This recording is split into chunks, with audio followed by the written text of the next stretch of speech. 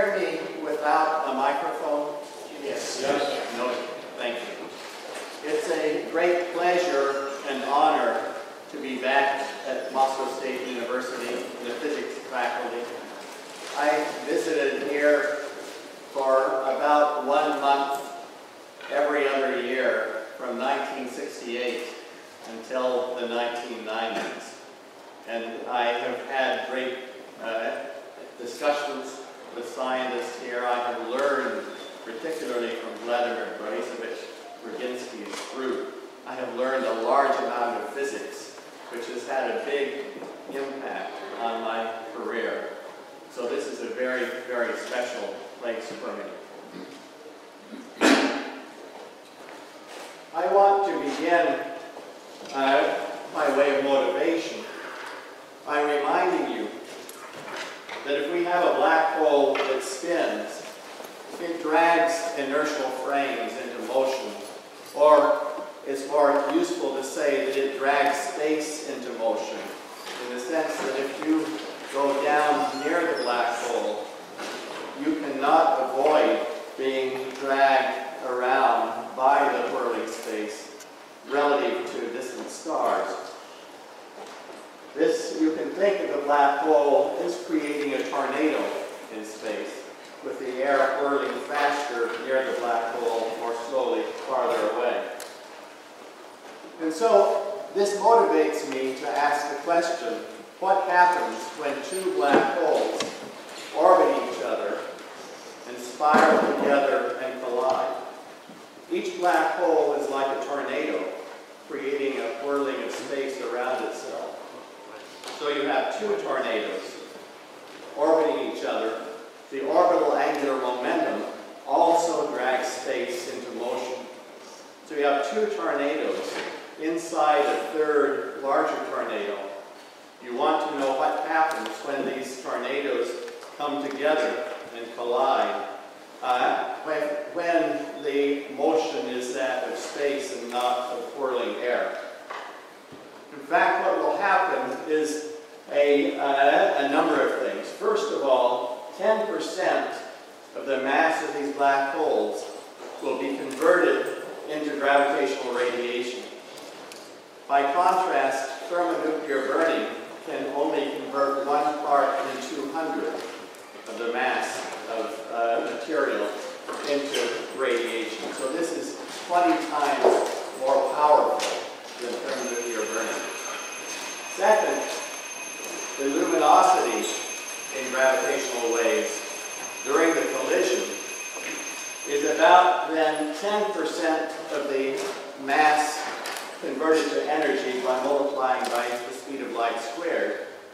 It comes off in a time of about 100 gm over c cubed, where g is Newton's gravitation constant. So the total luminosity is about 10 to the minus 3 c squared over g, independent of the mass of the black holes. That's 10 to the 24 times the luminosity of the sun. That is 10,000 times the luminosity of all the stars in the universe put together. 10,000 universe luminosities during the collision. If the collision is two black holes of 10 solar masses, then the collision lasts for only a fraction of a second. The total energy that comes off is 1 solar mass, because it's such a short time, despite the very high luminosity. If the black holes have masses of 1 billion solar masses, like the black holes in the centers of large galaxies, then the waves come off in a time of about 1 day, and the total energy that comes off is 100 million, 10 to the 8 solar masses. But always the luminosity is 10 to the 4 times the luminosity of all the stars in the universe put together. There is no electromagnetic waves emitted at all, except if the black holes are surrounded by a disk of hot gas. Then this will disturb the disk, and there will be electromagnetic waves from the disk, which will be very important for me later. What really happens is the black holes, as they collide with their whirling space, they create a nonlinear dynamics of curved space-time. And this is what I would like to understand. This is my motivation in this subject. The details of the collision, the details of the nonlinear dynamics of curved space-time are encoded in the waveforms of the gravitational waves. And so, my vision for this field is a vision that has driven me, been very important for me for the past 20 years, is to use black hole collisions as an arena, a place to explore nonlinear dynamics of curved space-time with two tools. First, the observational tools of gravitational waves, but then theoretically, we cannot solve Einstein's equations analytically for such a collision. The only way we can understand theoretically what happens is by numerical simulations. And so we have two new sets of tools, numerical simulations and gravitational wave observations. Together with Rainer Weiss and Ronald Drever, I founded LIGO in 1983, and it has had a very big impact, contribution from Moscow State University. This is the gravitational wave side of things. By the year 2000, the LIGO team on the theory side, data analysis side, was so strong that I was no longer needed. And so I have changed my personal direction to numerical simulations, and this is where my current research is, numerical simulations, to understand what happens in these collisions. The attempts to solve Einstein's general relativity equations on supercomputers, or compute clusters as they call them today, so-called numerical relativity, these attempts began in 1960, the same time approximately as gravitational wave detection efforts began. The two efforts have gone on in parallel. Big success in the simulations has only occurred in very recent years. And I will, in the first part of my lecture, I will describe that success. There are a large number of research groups around the world doing these simulations. But they simulate the group that I am connected with at Caltech, Cornell, and in Toronto, Canada, the Canadian Institute of Theoretical Astrophysics, led by Saul Tucholsky at Cornell, who's a former student of mine, who's now the Hans Bethe professor at Cornell. This group uses different techniques than all the other groups. This group uses spectral methods, as they are called, whereas everybody else uses finite difference methods. I will not describe the difference between these methods, but I will only say that the spectral methods are much more difficult, and therefore they were slower to get working. But now that they are working, they are far faster and far more accurate than finite difference. Because as you decrease your grid size, the accuracy increases exponentially rapidly instead of as a power law, which means far more rapid convergence, far higher accuracy, far greater speed. About an order of magnitude faster, about a factor 10 faster, a factor 10 more accurate. Now, in order to understand the results of these simulations, it was necessary to visualize the curvature of space and time. In the past, we have used methods that visualize only small pieces of the curvature of space-time. But recently, the Physical Review letter, about 1 year ago, a group of young people in South Africa and Cornell and Caltech that I am tied to has invented new ways to visualize, to see the curvature of space-time. So these pictures are taken from a video conference. We collaborate by video conference because we are spread between South Africa Cornell, and Caltech. And I will only remark that everybody in this team is 1/2 or 1/3 my age. And it is a great pleasure for me to collaborate with very young people who are very smart, who are smarter than I am. But I have more ancient wisdom to bring, so that's the only way I can contribute. I'm now going to have one slide that is somewhat technical. This is for people who know some relativity to explain the background for these ways to visualize space-time curvature. In physics, we normally split up space-time with its 4 dimensions into 3-dimensional space plus 1 time dimension. When we do this, the 4-dimensional electromagnetic field tensor splits into the electric field and the magnetic field, and we visualize these using magnetic field lines and electric field lines, such as the magnetic field lines around the Earth. So what my team and I have found is ways to visualize space-time curvature with field lines in a similar way.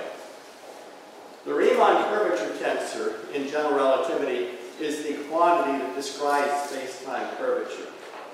It also describes forces, and those forces are the tool by which that we use to build field lines. So the space-time part of this Riemann tensor, again this is technical for those who know relativity, is the so-called tidal gravitational field, which I will discuss. The space-time part, from it you construct a piece that we call the frame dragging field. This tidal field describes the tidal accelerations by which the moon raises tides on the Earth's oceans, for example. Or when a cosmonaut falls into a black hole, this is the forces that stretch the cosmonaut and squeeze the cosmonaut.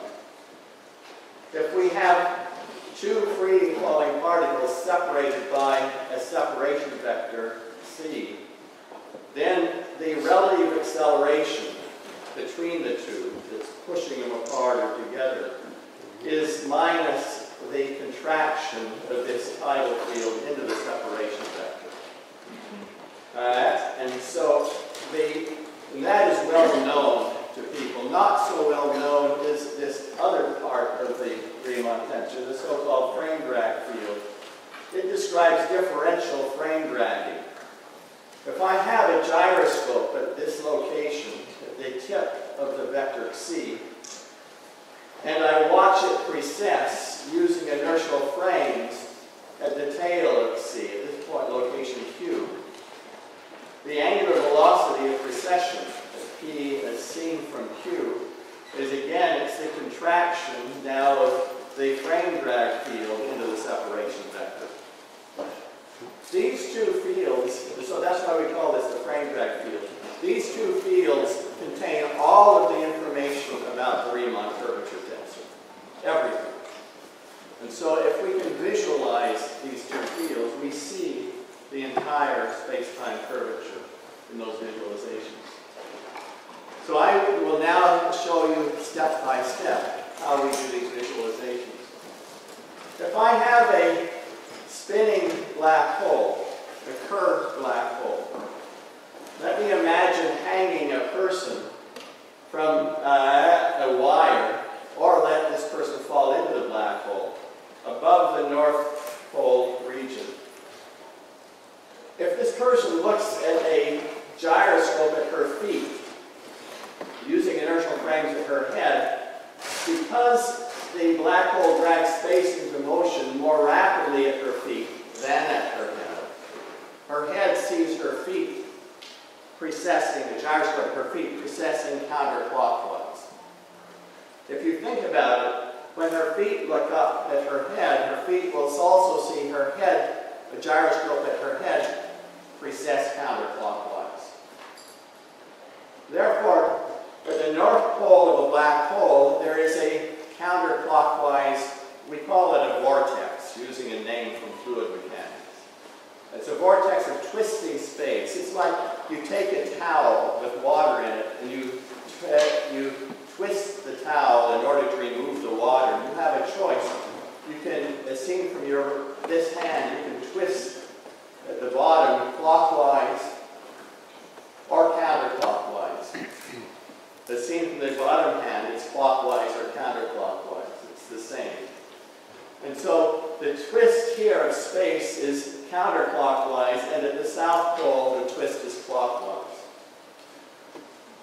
The twist, the angular velocity then, the difference in the angular velocity between her head and her feet, the angular velocity of the twist, divided by her height, is the normal component of the frame drag field. And we call this a horizon vorticity. Physically, it's just the twist at the black hole horizon. We paint the black hole down here blue to tell us this is a clockwise twist, and red up here to tell us this is a counterclockwise twist. The region of large twisting, or high horizon vorticity, we call a horizon vortex. So a spinning black hole has two horizon vortexes. It has a counterclockwise vortex at the North Pole and a clockwise vortex at the South Pole. I now want to show you a simulation from our numerical relativity group of two black holes colliding. This black hole has its clockwise vortex up. This one has its counterclockwise vortex up. They're going to collide head-on, and we will see from the simulation how the vorticity evolves. So I'm going to slow it down and walk it through. You see, the first thing that happens is I'm showing you is the horizon of the black hole. The point such that if you go through the horizon, you can never get out. The first thing that happens is the two black holes raise tides on each other's horizon. Those tides merge and touch, and the merged black hole now vibrates. You notice the blue vortex is in the upper right. And watch what happens. Just watch the upper right as it collides. You notice it switched to red, then to blue, then to red, then to blue. When these vortexes feel each other's presence, they interact and they exchange vorticity. They exchange the direction of twist. So that they're first twisting like that, then they twist like this, then they exchange their twists. This was a big surprise when we saw this. And the consequences outside the black hole are very important. So to describe those consequences, I need to introduce vortex lines. So vortex lines can be thought of as lines that guide the whirling vortex. What they really are is, each vortex line is an integral curve of an eigenvector of the frame drag field. The frame drag field is a symmetric trace-free tensor. It therefore has three eigenvectors that are orthogonal to each other.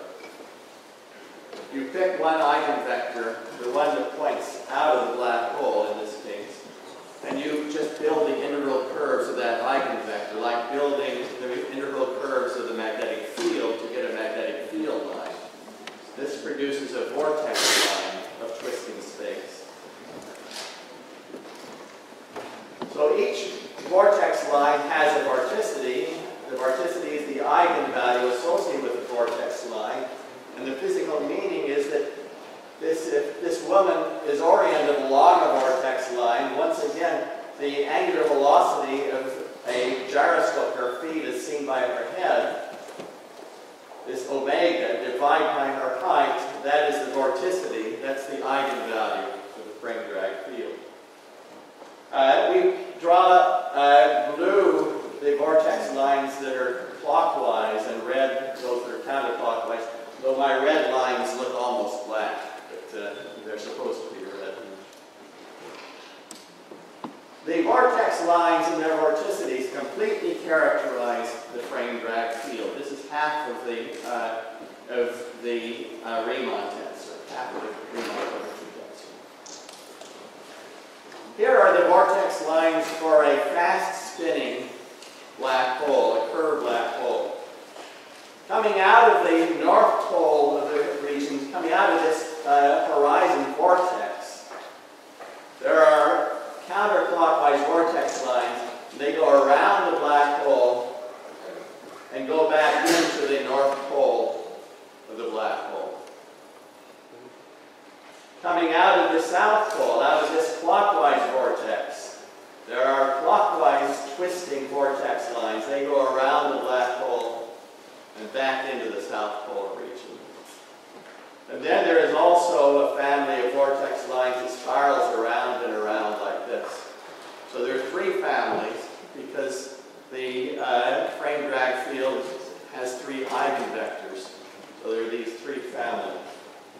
But the important thing is that there's very strong vorticity, very strong eigenvalue for the vortex lines that come out of the pole like that and like this. So there's a counterclockwise vortex. We call it a vortex, a set of vortex lines with large vorticity. We call it vortex. Twisting space with very strong twist is a vortex. There are two vortexes sticking out of a curved black hole, a clockwise and a counterclockwise vortex. So physically, this vortex is a strong tornado of whirling space, or twisting space. We now understand things that twist rather than the whirl. So let me return now to the black hole collision. Now I have these vortexes on the horizon with their vortex lines sticking out of twisting space. And I want to describe what happens to the vortex lines when these black holes collide. So this is the movie. Let me remind you, when the black holes collide, these vortexes robustly retain their individuality. They remain separate entities. These are physical things that stick out of the merged black hole, just as real as my arms sticking out of my body. There are four of them now. Four of these vortexes of twisting space sticking out of the merged black hole. And I now want to look at how these vortexes behave as the black hole oscillates. So here's the black hole oscillating. Here are the vortex lines at a moment when the vorticity on the horizon is strong. So the red vortex line, it's a counterclockwise vortex line. They come out of this red vortex. They go around and go back into the red vortex on the back side of the black hole. The blue vortex lines come out of the blue, come around and go back into a blue vortex on the back side of the black hole. But at a moment when the vortexes are changing their direction, there cannot be any vortex lines attached to the black hole. And the black hole is green, no vortex lines. So what happens is these vortex lines come off and they reconnect onto each other. And these are movies from our simulations. This is all from our simulations. And I don't have a movie of this, I just have a snapshot. They reconnect and they form something that is very much like a smoke ring. It's a toroidal vortex of twisting space. It travels outward at the speed of light. At the next oscillation, another vortex is ejected, and soon these vortex lines will jump off and they will reconnect and form a torus of expanding the vorticity. There's more than that. I told you there's a second part of the curvature. It's the tidal field. And as these vortexes travel out through an analog of Maxwell's equations, but it's really the so-called Bianchi identities of general relativity, the traveling vortexes create a strong tidal field. So we begin only with twisting space, but as the toroidal-shaped vortex travels out, it dynamically creates a stretching and squeezing of the space. And we wind up then with Tendex lines, we call them. These are the integral curves of the eigenvectors of the tidal field. Tendex comes from Latin tendere, which means to stretch. And so there are Tendex lines of stretching space that wrap around this torus. So they see this blue person being stretched. There's a red person here being squeezed. I'm sorry, the blue one is squeezed. So there's a squeezing Tendex around this torus. And along the long direction, there's a stretching Tendex line. Stretching Tendex line. So the structure here, when these then are gravitational waves. And the structure when we get far away is that of a plane gravitational wave on the surface of this torus, where the Tendex lines are stretching and squeezing, and then at the same location, the vortex lines are twisting inertial frames. And that is the structure of a gravitational wave in general. In the textbooks, you only learn about the stretch and squeeze. You don't learn about the twist of inertial frames. Nevertheless, in a plastic paper that Vladimir Berginsky wrote many years ago, he described a detector that will work based on the twisting effects. He understood this, but theorists never understood it. So this is how gravitational waves are generated in a head-on collision. We never knew this. This is dynamics, nonlinear dynamics of curved space-time that we have learned from our simulations. More realistic is two black holes that orbit each other and collide as they spiral together. In this case, the vortexes, the four vortexes attached to the merged black hole, instead of exchanging vorticity, the vortex lines simply sweep out and back like water from a turning sprinkler, or like the spiral arms of a galaxy. And as they travel outward at the speed of light, they generate the associated Tendex lines and become a gravitational wave. And here, and if we want to understand how these waves are really generated, it is the vortexes near the black hole in the near zone, inside this yellow circle. It's those vortexes sticking out of the black hole that are generating the waves. These are the sources, the physical sources. Just as my arms, as I turn, generate waves, so these vortexes in the near zone, as they turn around the black hole, they are the source of the gravitational waves. But there's more than that.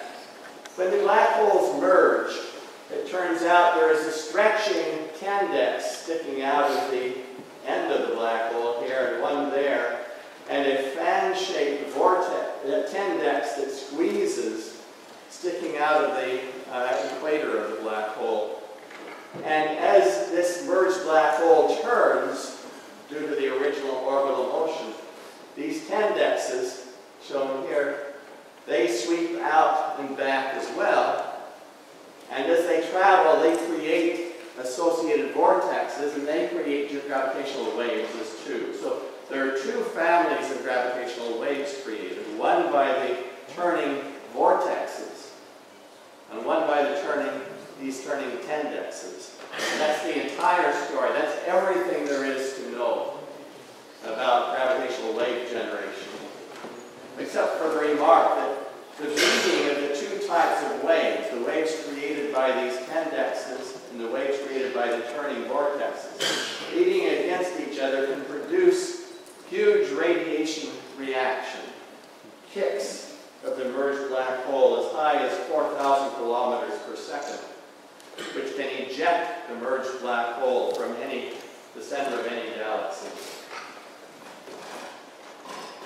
To show you how strong these vortexes and tendexes really are, let me show you a simulation by the Cornell part of our team of a neutron star and a black hole. The neutron star is, the black hole is 3 times heavier than the neutron star. The neutron star is orbiting in this plane. The black hole is spinning around that axis. So the black hole spins like this. The neutron star orbits like this. In the simulation, you will see 2 things happen. First, the black hole's tendexes tear the star apart. Second, the black hole's vortexes then throw all the stellar matter, 1.5 solar masses of stellar matter, out of this plane and up into that plane. So you imagine a vortex strong enough to move 1.5 solar masses of nuclear matter into this other plane after the tendexes have torn the star apart. So this is what we see in this simulation. That's the original orbital plane that you see, this little network there. So I will back it up and do it one more time so I can comment on it. Let me walk it through. So here you see the tendexes are now tearing the star apart. Some of the stellar material is going into the black hole. Some of it is now being thrown up. It's by the vortexes. It is thrown up into that other plane.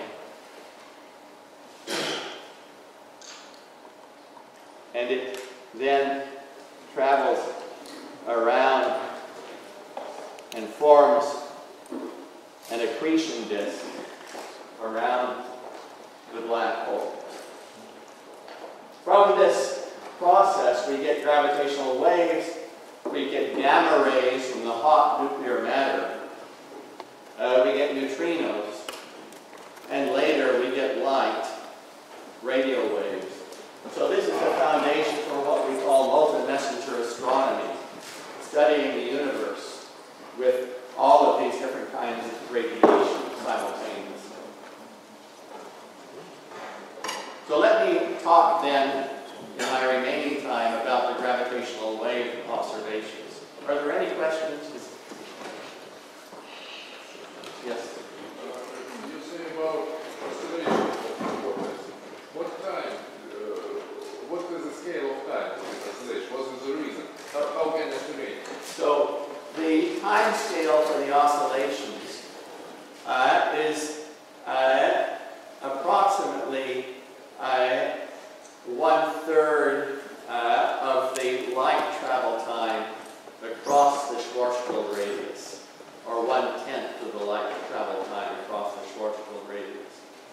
So for 2 black holes of 10 solar masses, that time is about a millisecond. And so it's in the LIGO frequency then for a 10 solar mass black hole. For black holes of 1,000,000 solar masses, it's in the LISA frequency band, with a time scale of tens of minutes to hours. Yes? Before you go to observation, can I ask? Yes. You know, this little girl that you are showing all the time, it is a real kind of a foreign object. You take a human being, you treat it as a towel with water, you're squeezing, stretching, and you're satisfying yourself in seeing something coming out of it. It is a foreign object for everything what you are doing, because the rest is purely field concepts. It is lines, you want to call them vortex, it is up to you, you can call them whatever you like.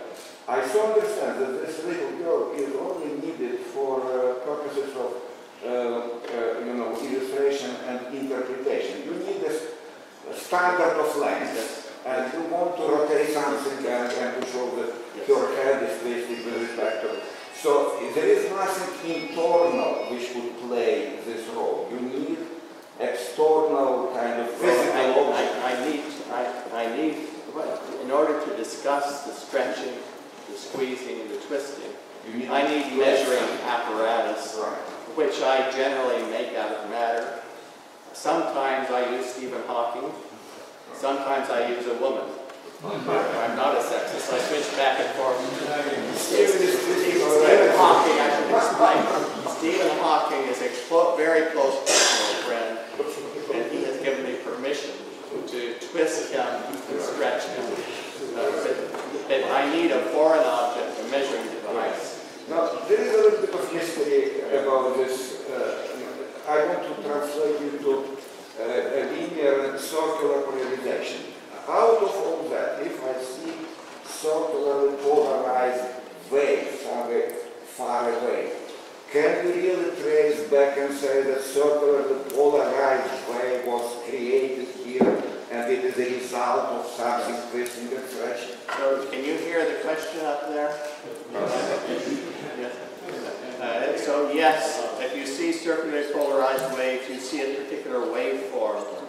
You can trace it back. Well, let me say, I will explain this in a moment, but we are building a catalog to permit us to see a waveform and go back and say what was happening with vortexes and tendexes to produce it. Yes.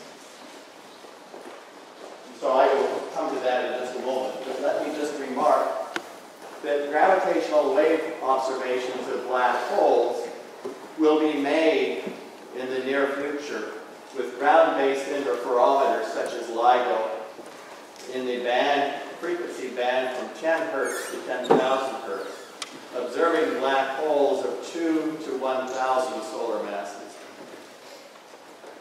Space-based interferometers such as LISA with frequencies between 10 to the minus 4 and 10 to the minus 1 Hertz at periods of 10 seconds to 3 hours will observe black holes 10,000 to 10 million solar masses.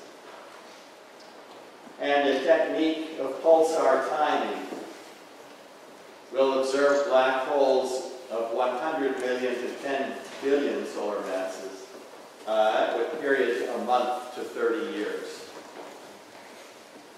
And all of these techniques will succeed in the coming few years.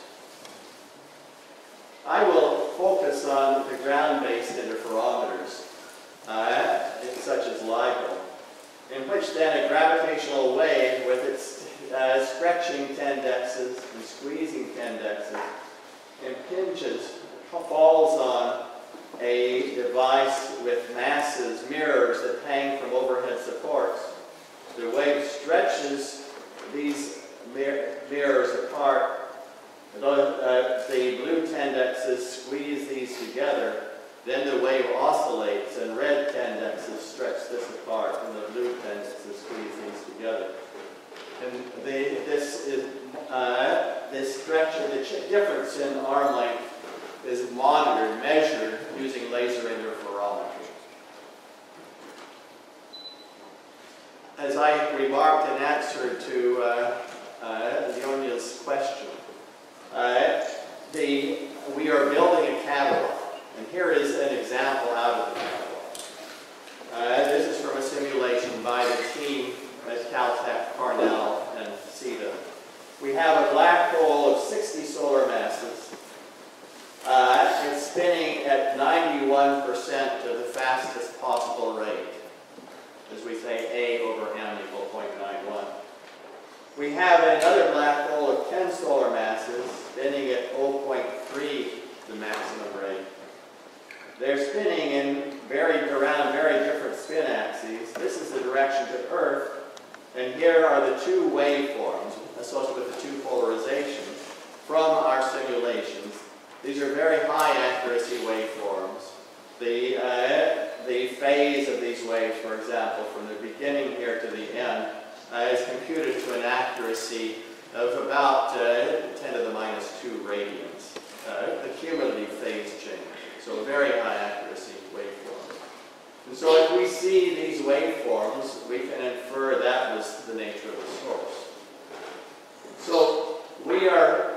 carrying out the Caltech Cornell Canada group 1,000 simulations with different directions of spins, magnitudes of spins, sizes of black holes, in order to build a dictionary to be used in analyzing the LIGO data to interpret what we see.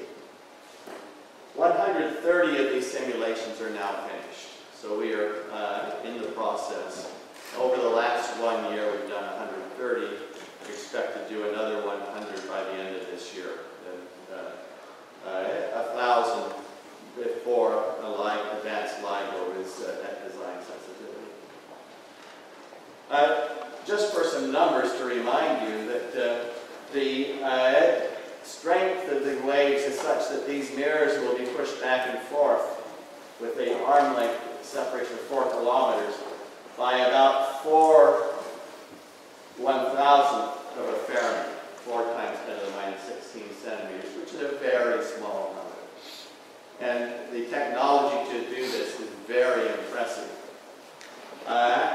There is a network of band-based interferometers operating in the high-frequency band that includes interferometers in Hanford, Washington, Livingston, Louisiana. There is in Hanover, Germany, Pisa, Italy. There is one now under construction in Japan, and we are planning to move one of our 3 LIGO detectors to India. So we will have a worldwide network. The network at present is this set of sites. Japan and India are new and should be in operation by the end of this decade. We need this network in order to be confident that what we see is truly a gravitational wave, in order to extract the waveforms, in order to determine the direction of the source by the time delay and arrival of the signal at these many different interferometers. LIGO is a collaboration now of about 850 scientists at 75 institutions in 13 nations. Russia is a major contributor, as I will comment on as we go along through this. Here's the Hanford, Washington, Livingston, Louisiana. This is an advanced development detector, not a full detector, but one for developing technology in Germany. My colleagues and I proposed to build LIGO in 1989. We said we would do this in 2 steps. We would build initial interferometers with a sensitivity where it's plausible but not likely to see waves. Then advanced interferometers that are more sensitive so that it is likely to see waves from many sources. We had to do this in 2 steps because the technology is so difficult.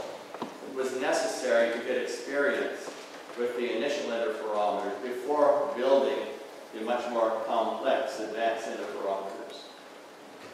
The initial interferometers operated between 2005 and 2010.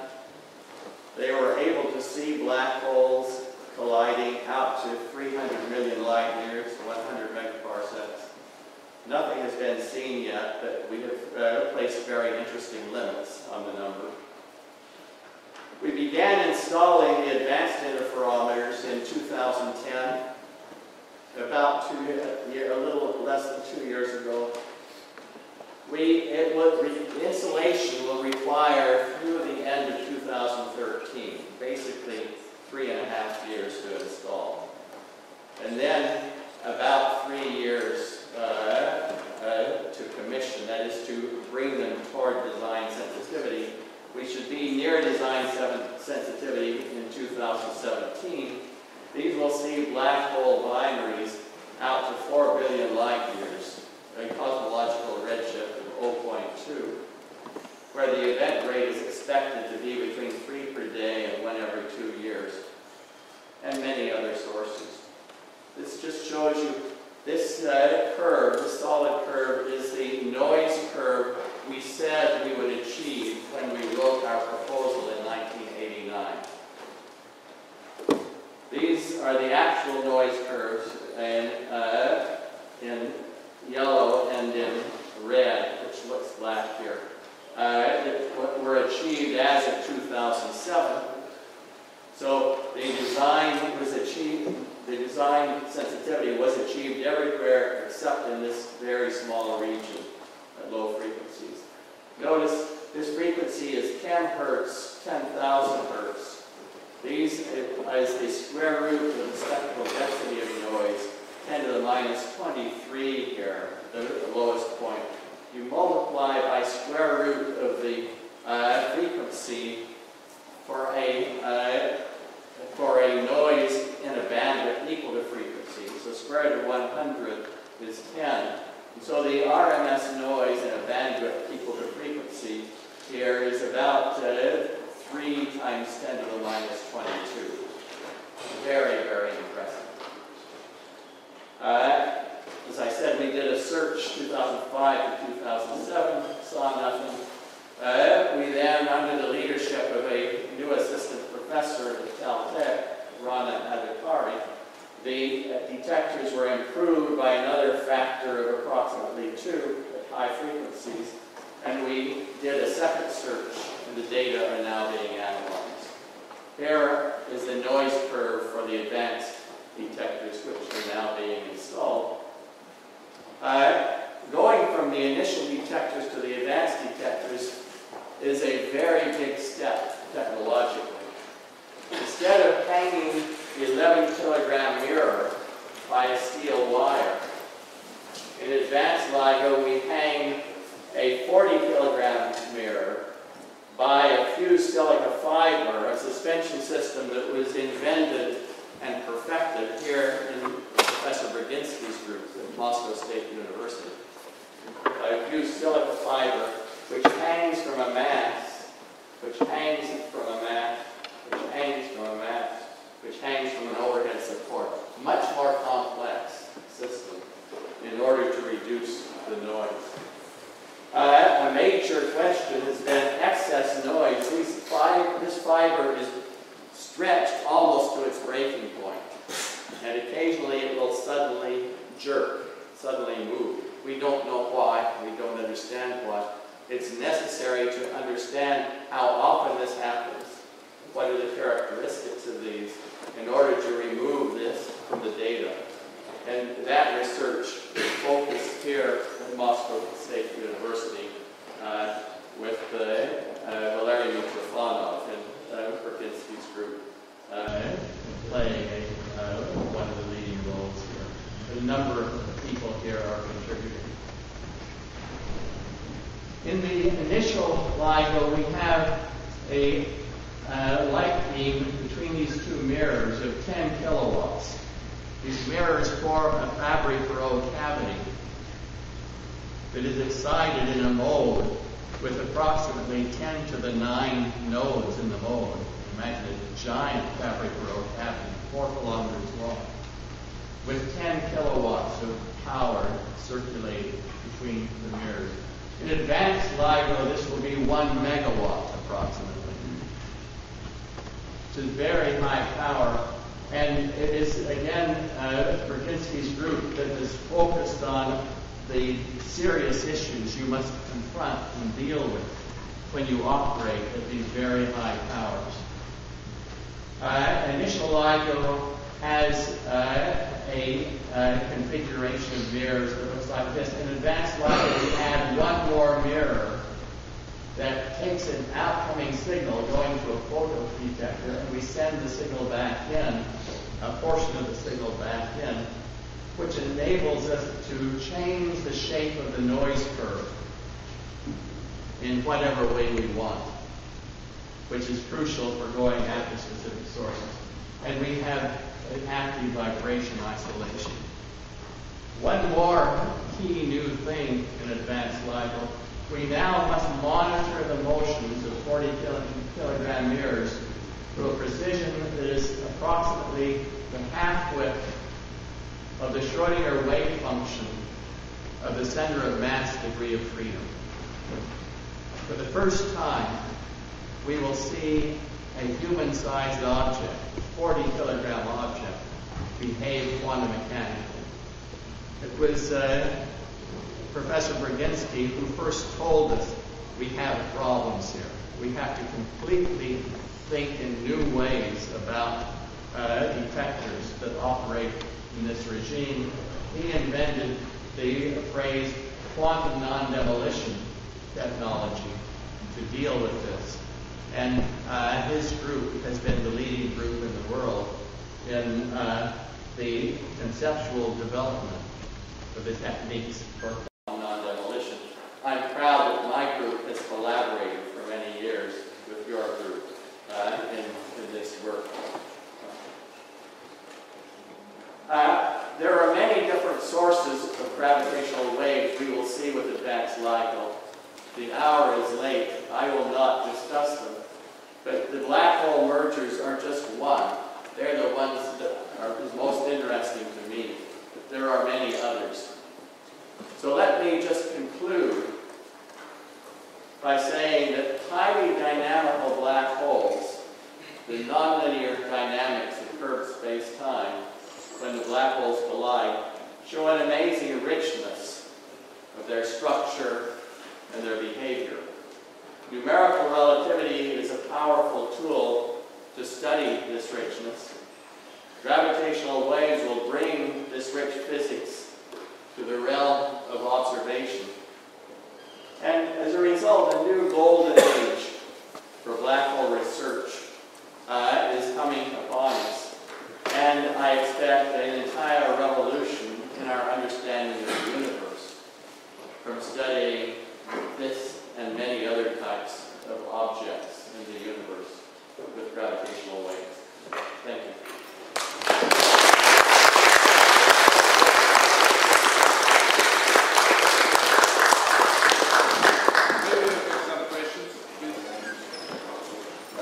Every time I hear talks about the gravitational waves, it's usually future tense. You say, we will discover soon. And how soon is my question. In 1989, when we made our proposal, we said we will do this in 2 steps. We probably have to have the advanced detectors for success. If we're lucky, we will discover waves with initial. We have not been lucky. It has been as we expected. So the advanced detectors are what will have where we should see the waves. We are delayed in our schedule compared to what we expected in 1989 by several years for the following reasons. I blamed 3 years delay on George W. Bush, who declared no new starts for big projects during his first administration. So we had 3 years of delay there. And then we had approximately 2 more years of delay because it took longer to commission our detectors, to bring them to design sensitivity than we expected. So I was quite hopeful that we would have seen waves by approximately now, but with these loss of about 5 years, my expectation is 2017, when I expect the commissioning of advanced LIGO will have brought those detectors to design sensitivity. So it has always been a long process. I should say, to get approval from the National Science Board, which oversees the U.S. National Science Foundation, to get approval for LIGO required me and Barry Barish, who was the director, to sit with these people for 2 hours and discuss the fact, make sure they understood that we will probably not see anything with our first detectors. This is that we probably will with the advanced detectors. The things we will learn are amazing and wonderful, but it requires being patient, a very good team, and a number of years. And we succeeded in convincing them and sending the message that this really is a long process with 2 generations. so here we are, except for those delays due to George W. Bush and about 2 years longer commissioning. Here we are, about where we expected to be now. So then this is 2017, you expect, in 5 years? That's my estimate. We'll wait. We'll wait. What will be your reaction if the first detection of gravitational waves come from other detectors, for example, pulse observations? So I think that the people who do pulsar timing have a good possibility to see waves before we do, and that will be wonderful. Our goal is not to make the first detection. Our goal is to learn about the universe observationally and learn about nonlinear dynamics of curved space-time. The pulsar timing, which I am quite sure will have success on approximately the same time frame as we do, that operates at a basic period, gravitational wave period, best sensitivity, probably a period about 1 year. So the number of bits that can be collected in a human lifetime is not many. We operate with a basic period of about 10 milliseconds for our best sensitivity. So the number of bits in a human lifetime is very large. So that's why in terms of learning about the universe, learning about gravity, space-time curvature, I think these ground-based interferometers are the things that will bring us a large amount of knowledge. Whereas the pulsar timing may succeed first. It will be very interesting in what it tells us, but quite limited in the number of bits of information it brings. Thank you. Could you say what are perspectives for search of gravitational waves from binary degenerate emergent groups? Yeah. So perspectives for search of gravitational waves from close binary degenerate groups. What values for that one, for example, I would say. So LIGO's frequency band, the high frequency band, is the best frequency band for black holes that are made from stellar mass stars, for black hole neutron star binaries, for neutron star binaries. But for degenerate white dwarf systems, as Professor Tudikov asks about, and to which he has contributed so much, you have to operate in the LISA, or so-called low-frequency band, where you're with gravitational wave periods of 10 minutes to hours. And that requires a space-based interferometer, such as the LISA interferometer.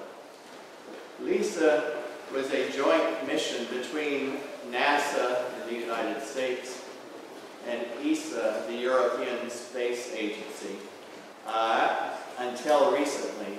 Recently, the ESA said to NASA, you cannot possibly do what you promised to do because you don't have enough money because of the cost of the new James Webb Space Telescope. And not to what?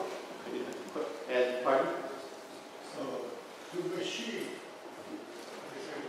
Yeah, and so LISA, with the design we had basically 2 detectors in a triangle, and so it could do what we wanted. But NASA left the mission. They said, yes, you're right. And so this is now an entirely a European mission. The Europeans are beginning to talk to China about becoming partners. Beatles was the first man. Pardon? Beatles was the first man. Yes, the big issue is money. The big issue is money. Well, in some sense, the bigger issue is confidence of technology. This is very difficult technology. There is a mission called Pathfinder mission to test much of this technology in space, which will be launched in 2014.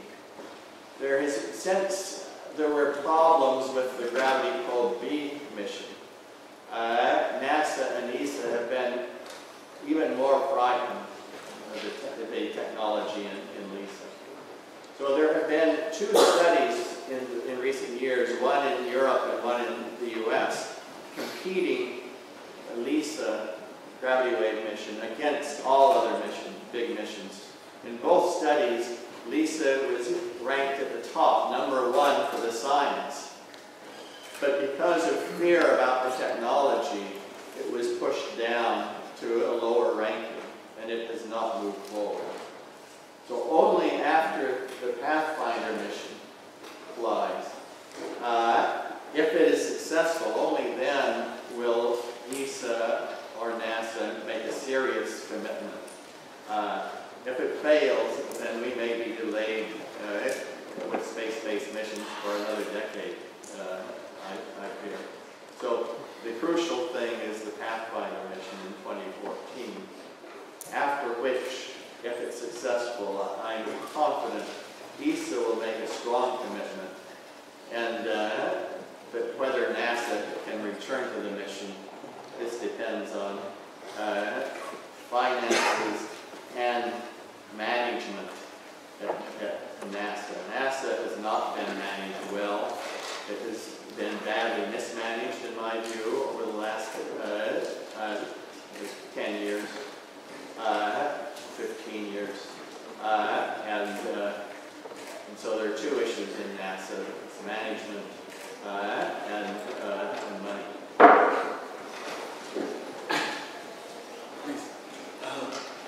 If I don't understand exactly what does it mean last 2 years operating of LIGO for the astrophysics, because you don't detect any gravitational wave events, but we listen this result science to weather experiment.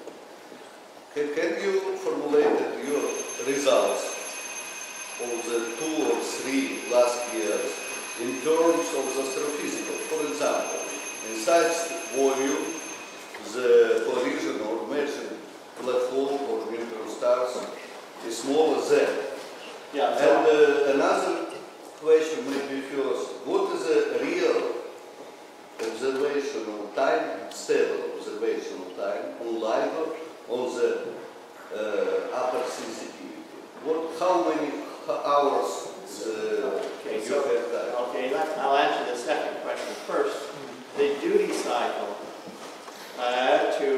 for LIGO and Virgo to have at least 3 interferometers operating at close to their best sensitivity was about, in my memory, is about 60% of the time, and 2 interferometers about 80% of the time. So it's a large fraction of the time, but not 100%. The first question, so I don't have that. I can search for a slide on this, but I don't have it in here. Let me just quote from memory. So we can say that in the LIGO frequency band, that the amount of energy in the universe in gravitational waves is less than approximately 3 parts in a million of the closure density, 3 times 10 to the minus 7.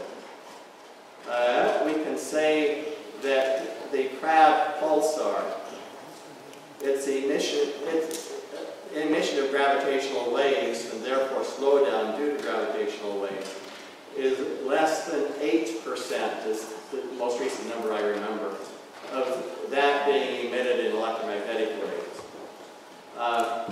We can say that the frequency of mergers of neutron stars is less than, and again I don't remember the precise number, but it's something like 1 in 1,000 years in a galaxy galaxy like our own.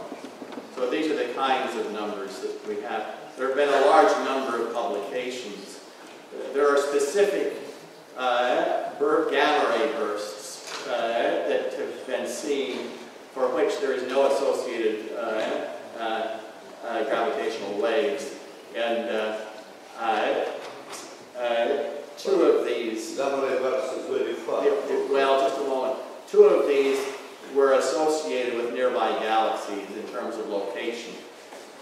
And so what we could conclude is either these are soft, rather strong, soft gamma repeaters in those nearby galaxies, or they're very far away. So this is the flavor of the results so far. There are a large number of publications. Perhaps I should describe one example that gives you some sense of what's going on. There is a committee of about 3 people in the LIGO-Virgo collaboration who have the responsibility to apply forces, magnetic forces, to all of the world's gravitational wave interferometers, pushing the mirrors back and forth in just such a way that corresponds to a particular source on the sky. They choose the source, and they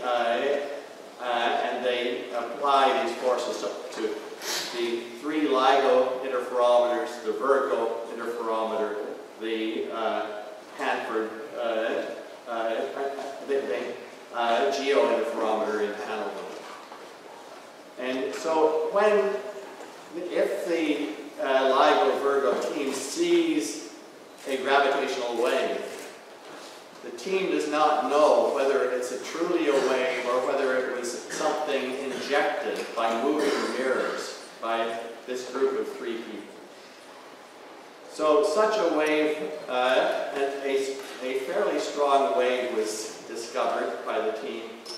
Can somebody remember when it was? It was about 2 years ago last August, if my memory is right.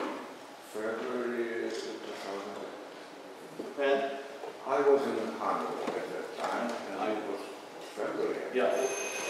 Well, anyway, so a source was seen, the data were analyzed, it was found to be 2 black holes spiraling together. The masses and the spins of the black holes were measured.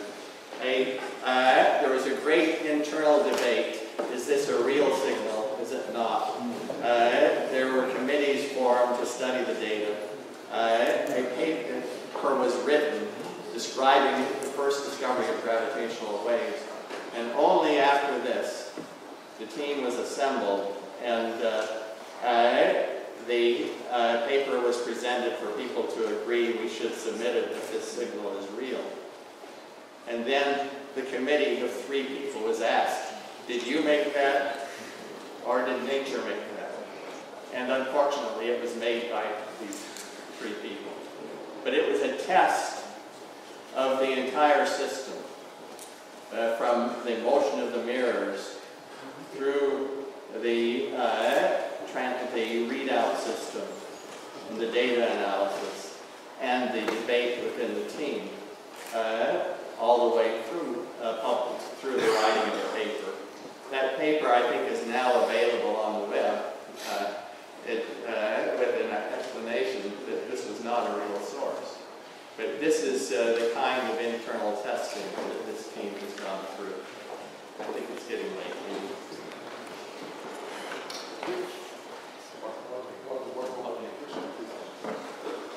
After you showed your simulation, you said that vortex lines emerge and tandem tidal lines, and in electrodynamics, it has like in electrodynamics electricity emerging magnetic. So is there any possibility to rewrite the general relativity equations in an electrodynamic line way?